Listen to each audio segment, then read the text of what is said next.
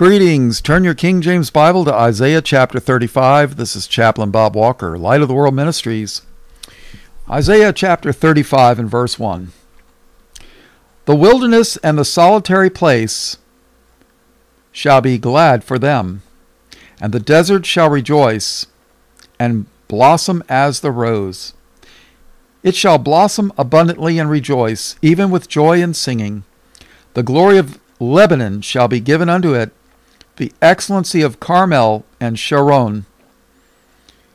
They shall see the glory of the Lord and the excellency of our God. Strengthen ye the weak hands, and confirm the feeble knees. Say to them that are of a fearful heart, Be strong, fear not. Behold, your God will come with vengeance, even God with a recompense. He will come and save you. You know what, people?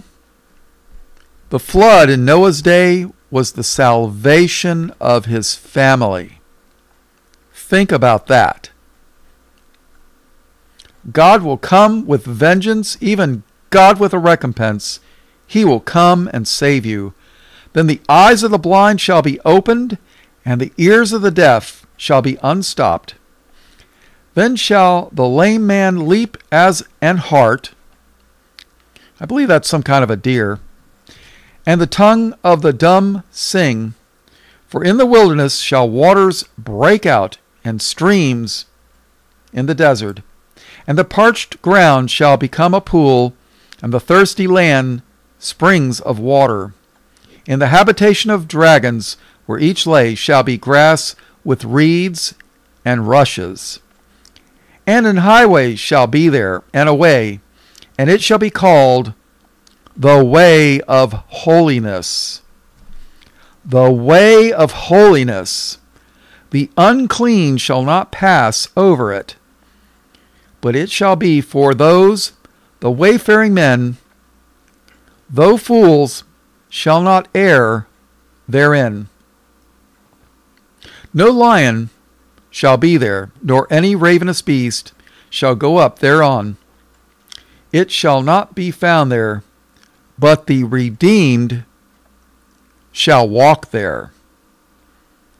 What's the redeemed?